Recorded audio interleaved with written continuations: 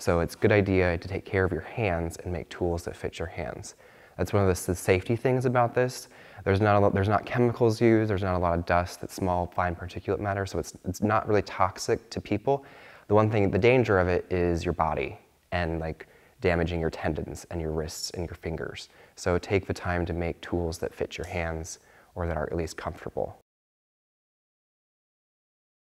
So this is a moose leg bone, and we were using this the first day of scraping at the Wellness Center, and using this part here, which is smooth, just to squeegee out the water and really push and help loosen up the fibers. This bone can actually be used as a scraper for doing the flushing action, and if you carve out the bone part here and the marrow that might be left, these create two edges that when you're scraping on the hide, they act as the scraping tool in that action. And this is just a part of a leg bone that I did nothing to other than age. It's been outside for like 4 years, so it doesn't have any oils in it anymore, and it's softer.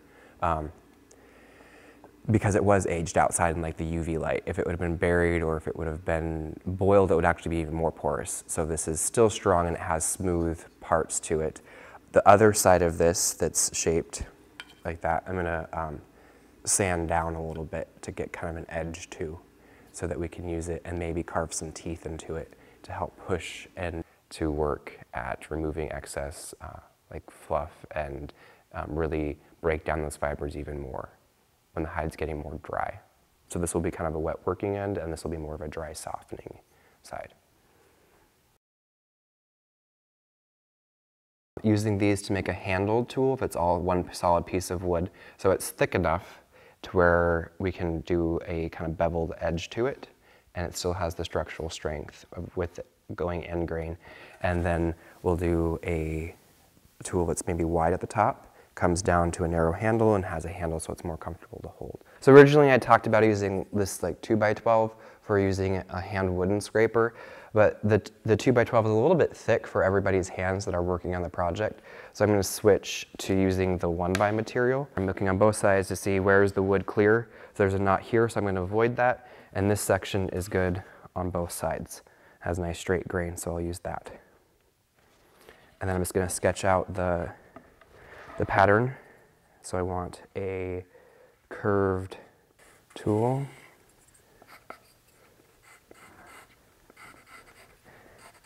And then we'll give it like a pommel on the end. If I wanted to make this perfectly symmetrical, I would take a piece of paper and do it, but I really don't. It doesn't bother me to have them not symmetrical. I'll cut out one and then do a pattern for another one and use it for that. So I'm going to get the jigsaw back out and cut out the shape.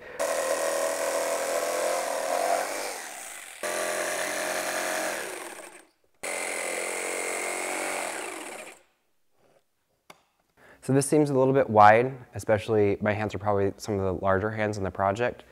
So I'm going to just shave off some of the excess. And this is much faster than taking it to the belt sander.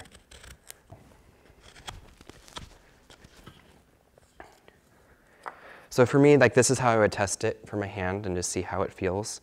I mean, this end grain is kind of rough, so this would be something that I would sand. And then I'm just gonna knock down these edges real fast.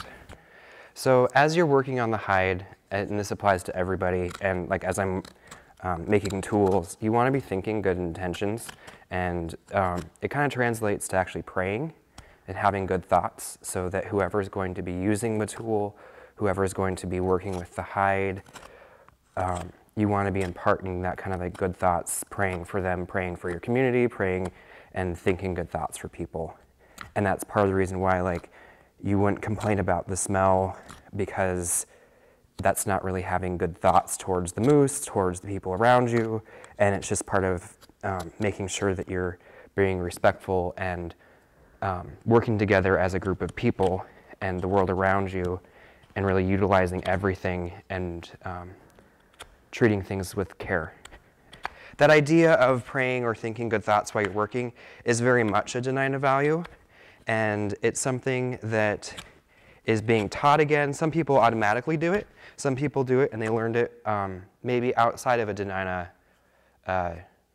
instruction model. And it's why a lot of times working is done without talking, because you should be focusing on learning by observing, and then you're also focusing your energy on those good thoughts. And not that it's bad to talk while you're working, it just, you might notice that when you get a group of elders together, they're laughing and joking, they'll be quiet for like 15 minutes, and that's normal. Documenting the tool process is actually a critical part to documenting how to tan a moose, is you need to know how to make your tools. And even if you see a picture and being able to reverse engineer the process is a completely valid way of learning, and is a traditional way of learning, because you're watching something or you're observing something, and then you need to figure out how to make it without a step-by-step instruction. So this is probably good now. It feels right in my hand. I might take a little bit more of the pommel out, but we'll see how someone with smaller hands it feels, and I'll bring the crooked knife and be able to tailor it to someone with smaller hands maybe. The nice thing about this compared to the ice scraper is when you're leaning into the hide, you have a handle, and then you can put your whole body weight into it. I might sand down this edge, but it's pretty smooth. And as we work, this might come splintering off. So we'll see how it goes, and we'll bring the knife, and as it splinters, we might just take the knife. There's no need to have this be like perfectly smooth and sanded and pretty. The main thing is just that it acts as a scraping edge and a spreading, pushing instrument. The nice thing about having this the thick part, and that these edges are very dull, is that it's less likely to go through the hide for slicing, puncturing, and it'll glide around a little bit better. And like this side, and you know, this is not perfectly symmetrical, and it doesn't bother me. I made this very quickly, and they may break, and that's okay. We'll make another one, or parts of this with the end grain might chip off, and that's fine. So I'll bring the knife and just be able to kind of clean up the edges as we go, and we'll see how it works. They pick some because we got a different kind out there. They're really round like this, and they're really thick. Sometimes they're not even round, they could be like this. So you take rocks and put it on the edge. Just keep doing that. To shape it for whatever, Yeah. to sharpen it and shape it, to use it. Just do that. So it gets fine, and then you keep using the skin, just scrape. So this is the bindasi, and we would use this at the final step, softening the hide. It's a slate rock, so you hold it like this. There's different kinds of slate that you can find. Some of them splinter off really easily and they flake off too much. And then others, like the one you have in your hand, is really nice because it stays as a solid tool and you can really put a lot of pressure into it. And if your bindasi gets too dull, you can just break off pieces to like kind of re-edge the tool, depending if you need it to become a little bit sharper. And the different areas and different mountains give you different slate. They're nice because they absorb oil and they put oils back into the skin, and then they also suck the water out, so help dry it out faster. Yeah, and Helen says that it's actually good to start with a larger bindasi because you can keep chipping it away as you go.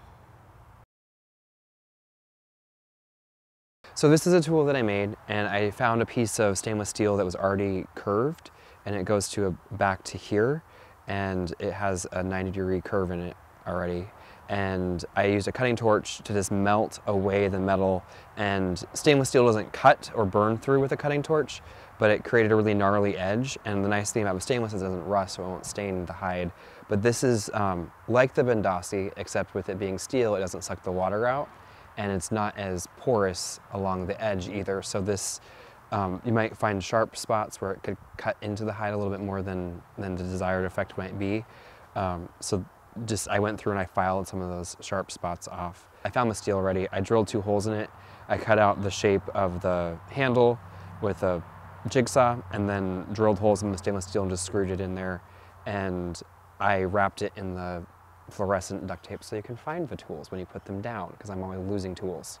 This tool will be at the stage where a bindasi is used, and I would also use like a bone scraper at that stage. And the reason why is it has the teeth. It's kind of scratching the hide and opening it up so that the hide's drying out more. This is just harder than the stone and harder than bone, so it's going to do something slightly different, and that's why I like to use all 3. And sometimes I'll even use wood tools as well. So it really gives a variety for what you're trying to work through.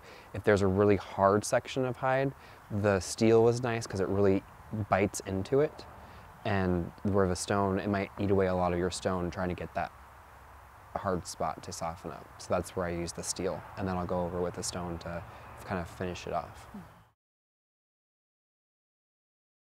I'm going to glue these teeth into a wooden tool with epoxy so that we can use that as like a scraper that will kind of act more like a sanding action. We'll use it like a scraping motion, but it just exfoliates and scrapes and cuts off the extra bits of protein that become loose.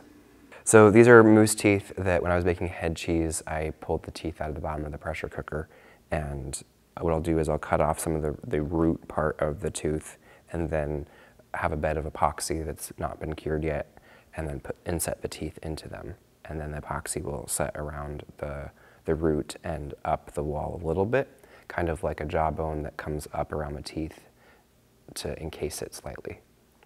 And I have just a bunch of molars. And the nice thing about teeth is that they don't get clogged up like sandpaper or a pumice stone, that after about 30 seconds now you need a new pumice stone. So stone tools, teeth, bone tools work better than some of the things you can buy at the hardware store. And the shortcut that Helen likes to use for this part is a wire brush on the end of like a drill, and then it does the same exfoliating process. I tend to go through hide doing that, so I like to use the things that are a little slower because I just push a little bit too hard when I'm using the wire brush. I'm making a trough basically to glue the teeth into, so I give myself a margin from the edge, and then I'm going to use the tooth. This is my widest tooth, so I know that it needs to be at least this wide, and I'm using that as kind of a guide for how wide to make the trough. And what I'll do is I'll carve it all out that size, and then I'll fit the teeth in and make sure they fit, and if they don't on this one, I'll just take my crooked knife and make it fit. And I'll do probably about 4 teeths worth. This is just gonna be like a bar, and it's gonna be like a scrub brush.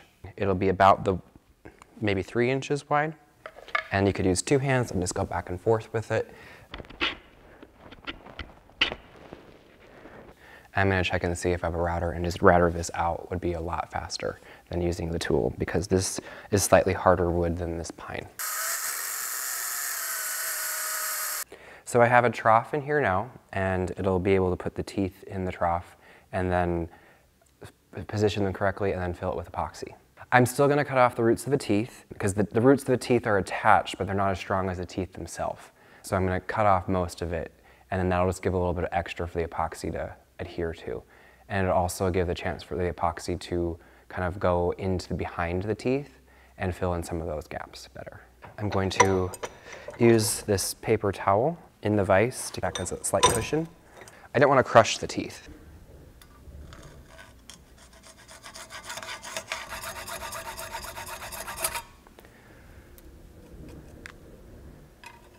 So these are slightly hollow, so that'll allow the epoxy to kind of go in on both sides of it instead of just like encapsulating the outside.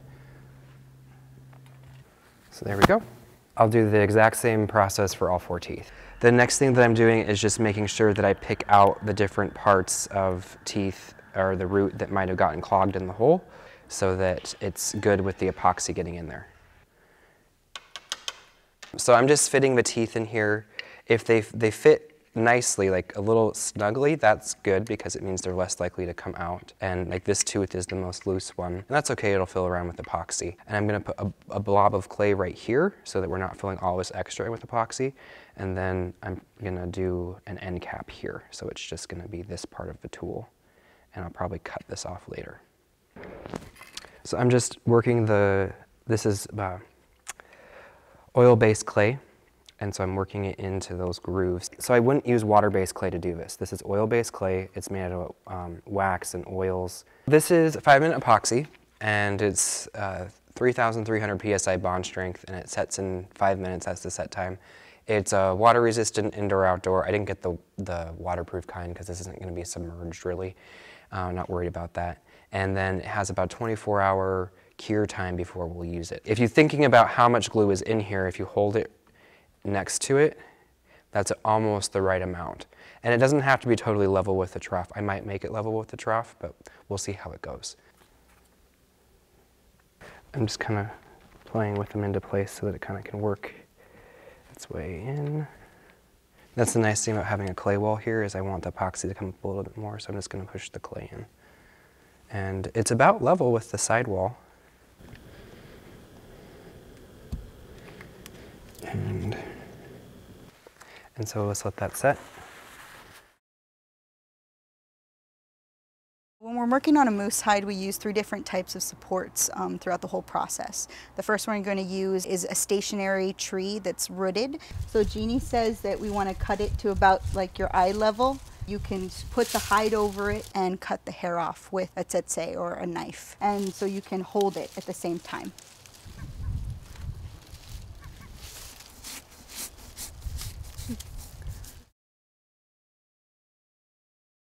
The second support we're going to use is a sanded down log, and it's usually about shoulder height, and it's something that you're going to put the hide over so you can start to remove the membrane with the nagige or the draw knife. And so it's just pulling off all the rest of the excess stuff that hasn't come off after you've cut off the hair. Whatever size log that you have is going to dictate what kind of tool you're going to be using. So if you're going to use a wider log like this one, you're going to be using a wider draw knife, a wider nagige. If you're going to be using a thinner log, you're going to be using a smaller nagige as well. And it's just all about the surface that you're putting on there. You know, and it's also nice to have a variety of different size things so you can switch between them and you're not getting too worn out with one size. When you're working on a hide that just had the hair cut off of it, you're going to want to be really able to concentrate on one area. And when you're using a draw knife or nagige, you're really just kind of shaving off strip by strip. It's really a lot easier for me to work on a narrow log with a narrow blade because I can concentrate really on the strips and each piece that I'm cutting off and really pay attention to that concentrated work of removing the remaining epidermis and membrane. For me, using a smaller log is a lot easier because I have narrow shoulders, I'm shorter. You know, for someone who's larger, they have wider shoulders, using something larger might be more comfortable. So you really want to pay attention to your body and the comfort level of when you're working on this really repetitive work. The third support you're going to use is a scraping beam, which is something that is a horizontal that you can put the whole hide over, and you're going to use the bindasi or the rock, the slate rock, to soften it. So we'll debark this and smooth it all out and then put it in between 2 trees, and so we can put the hide over it and scrape it soft. So Charlie was talking about if you heat the bark with a propane torch, it's easier to peel because it kind of gets the steams a little bit, like the sap is almost running in it. This is a pretty fresh tree, so it's peeling pretty easily, but you just turn on your propane torch, spark it.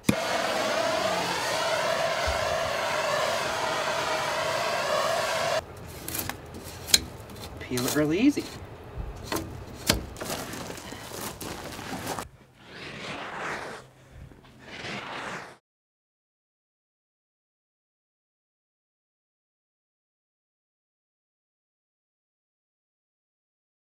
So there's the wooden frame that's used for stretching out the hide. They use rope to lash it to. And that provides a couple of things. One, if you're going to dry out the hide, it's nice to dry it on a frame because then you have a smooth surface. You can roll it up and store it that way. It's nice to be able to use that for stretching the hide where you can walk on it and use your whole body weight to really start that initial stretch. And that's helpful, especially on thick hides. The other thing that's nice about it is when I'm working alone, every time I sit on the hide, I'm stretching it. Your body weight's always stretching it, and that works with more than one person too. So if you're in a group, you can have like 4 or 6 people sitting on the hide, and your body heat helps dry out the hide and your clothes absorb some of the moisture from the hide. At some point, you do have to take it off the frame and do that hand scraping or cabling because the frame keeps everything taut and flat, and you need the hide to undulate and ripple. And so if you never ripple it, it's not going to be able to do that later. So that's one of the disadvantages to working on the frame is if you don't catch it early enough, getting it off the frame, then your hide won't get as draped like a piece of fabric because it will have dried, stretched. The other reason why I'm able to do the lashing is onto a frame is because I have a large indoor space. So if you don't have a large indoor space, you're very weather dependent because you have to have a big enough space to stretch out a like 14 by 14 frame. So if you just do the beam, then it all fits inside nicely. The way that Helen does it is having a beam or a pole, and then you drape the hide over that and you hand scrape on it. Helen, Jeanie, and Charlie all talked about like just throw it over there, scrape it by hand, and don't worry about the frame. So yeah. They said that it's enough stretch, and particularly if you have a smaller hide, a hide that you want to be working on that's a little bit thinner and a young moose, you don't necessarily need to have it stretched out, and it stretches it on itself when it's put over the horizontal beam. So I tend to like lashing the hide to a frame and working on it that way a little bit more, especially on thick hides. I've tried it both ways, and for me it was one of the things that helped, because I wasn't quite able to get it to a good stage sometimes without the frame. And so I go to the frame and then I just make sure that I take it off soon enough. And I'm starting to spend less time on the frame than I used to. We have this steel spring, and I'm gonna wire wheel it to get all the rust off so the rust doesn't stay in the hide. I'll use the hide either going over the top of it back and forth to be able to push and apply a lot of pressure to where the hide is stretching over it, or I'll change it to a vertical orientation and have the hide slide back and forth where it's being pulled this way, that way, and it creates friction, which creates heat. You could do the same process with the cable, which I have a cable in the truck that we can try. That's kind of more of a finishing stage. This is really just being another way of stretching and heating, and we'll make a mount on wood for this to sit in. That. If you didn't have this and you had access to like large rib bones, that's something that is curved like this that you could use, that you would mount onto something, lash onto something, or you could use a tree that's bent this shape, or you could carve a piece of wood that was this shape, or if you had access to large bones, you could use a large bone that's shaped like this. The main thing about the curve is that it keeps there from being any sharp ends on it, so that the hide can just glide over it, because you're putting most of your pressure right here in the middle. As I'm going to heat it up with like a cutting torch to get it cherry red, and then bend it, and then put a hole through it so I can screw that into wood so that it is firmly affixed into a wooden frame. The thing about metal is you can't really use metal to apply oils, because the oil doesn't really work its way very far into the steel.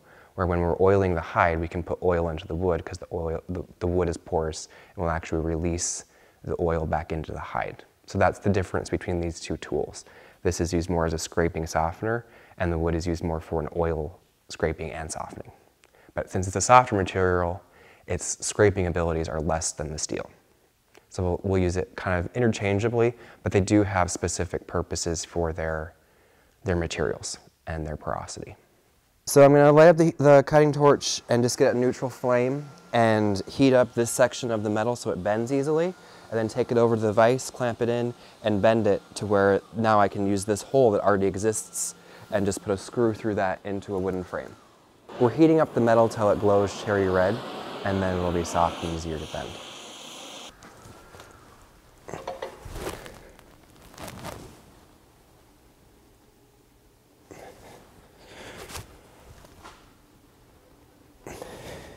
So the next stage is I'm going to kind of quench that in the snow so I don't burn myself touching it.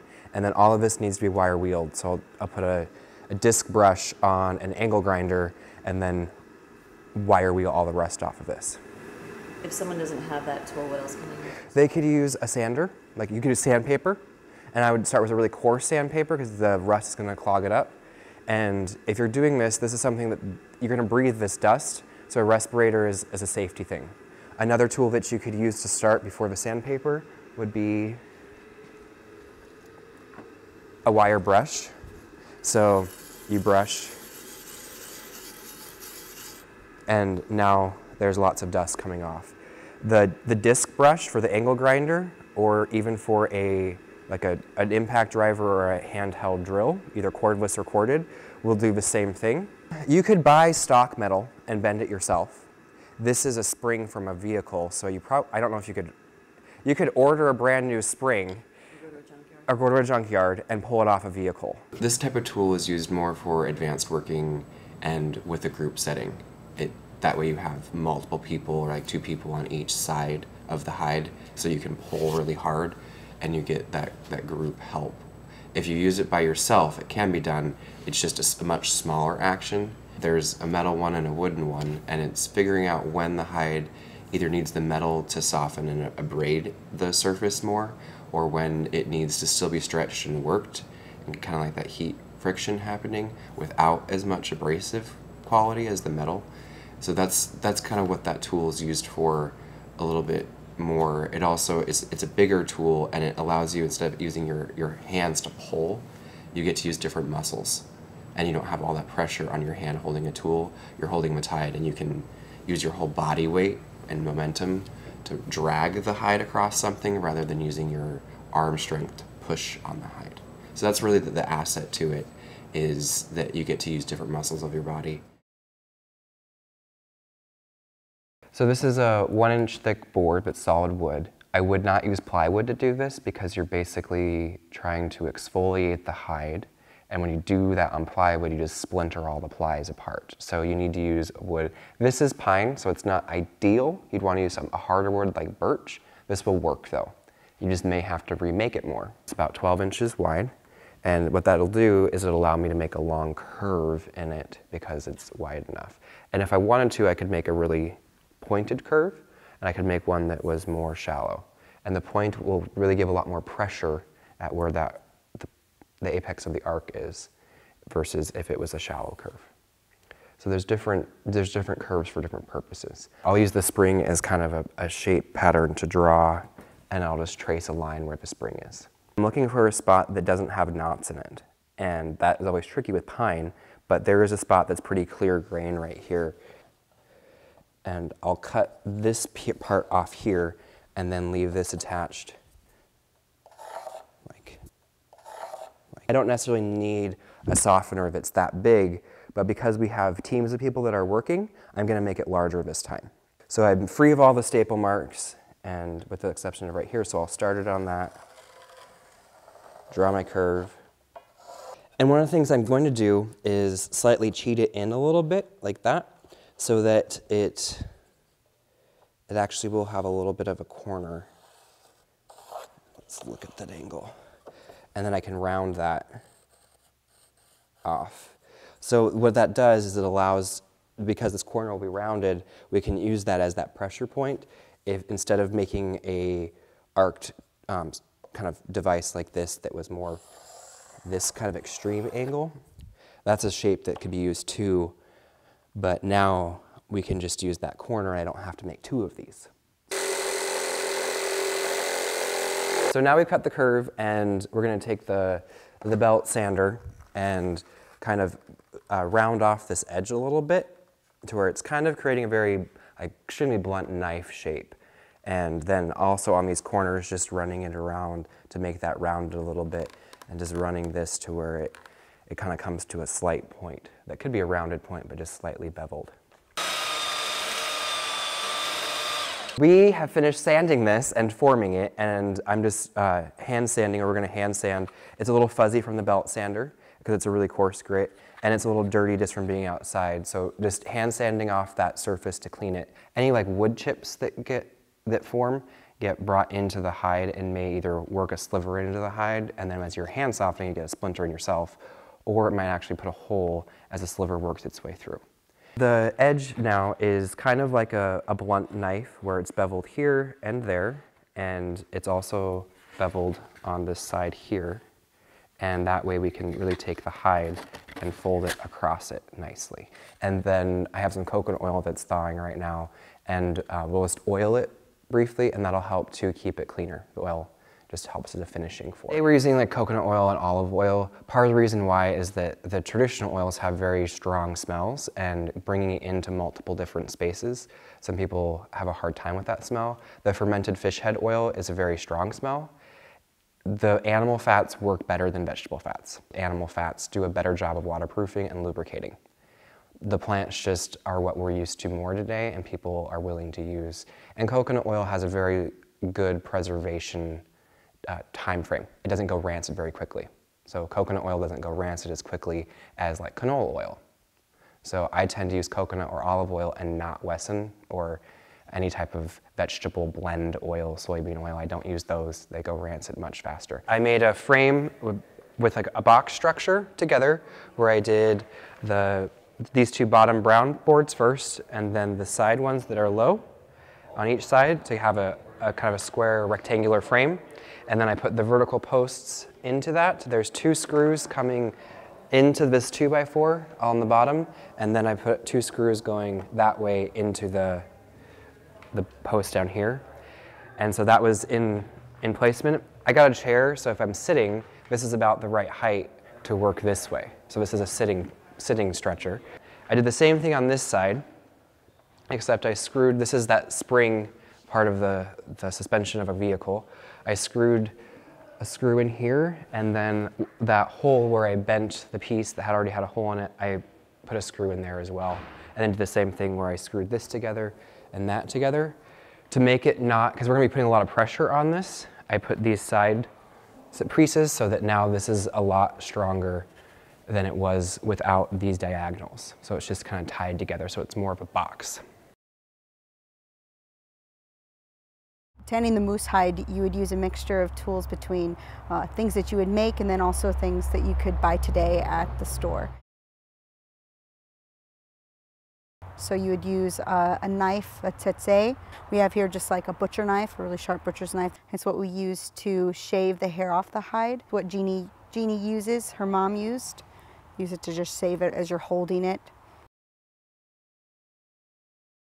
So this is the nacheth, which is the draw knife. So it's the tool that we would use after we have dehaired the hide, either by shaving or from pulling it off from being at rot. So you'd use this to shave right onto the log.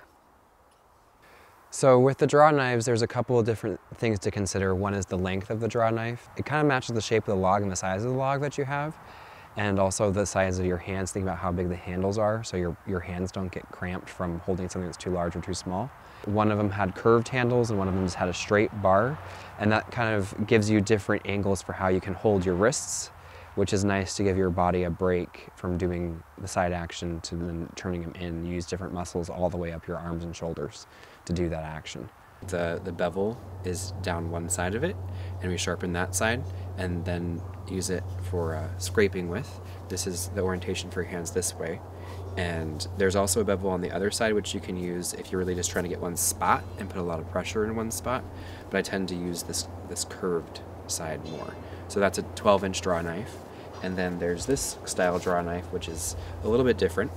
It has the same like beveled edge to it on there, but the handle grip is different, and I would hold that like that. You draw towards yourself. And again, you just sharpen this edge here and work down that way. This knife isn't one that's like keeps an edge very well, where the more expensive draw knives that are used for like planing wood or cutting wood work better because they keep they're harder steel.